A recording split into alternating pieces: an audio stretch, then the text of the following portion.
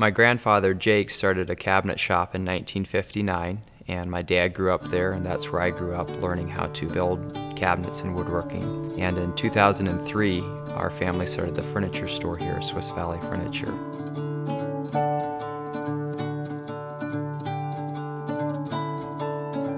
In 2004, I started building furniture in the garage beside my house by myself, and I would work in the evenings and early mornings before the store opened. And we built bedroom sets and TV stands and items like that to get started. At Swiss Valley Furniture, our mission statement is building relationships and furniture that last a lifetime.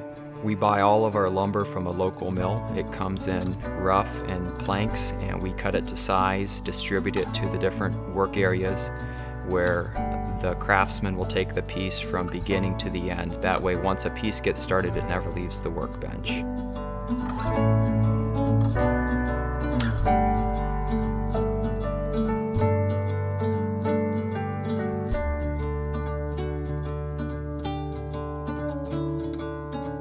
After each piece is built, the craftsman wheels it over to our finish room, where it goes through a multi-step process. The first step is we apply the stain and then wipe it off.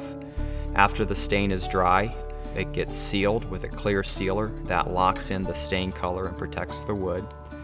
After the piece is sealed, it is sanded by hand to ensure a nice feel.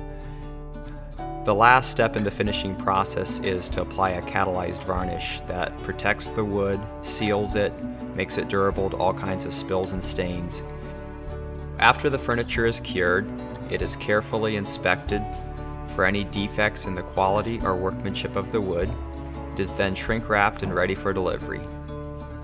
One thing that sets us apart is most of our salespeople also work in our wood shop, so our customers have the ability to work directly with the builder in designing and creating the furniture of their dreams. We're constantly striving to improve our designs and quality, and we use our resources to provide our employees with a great working environment and provide our customers with the quality and service that they deserve.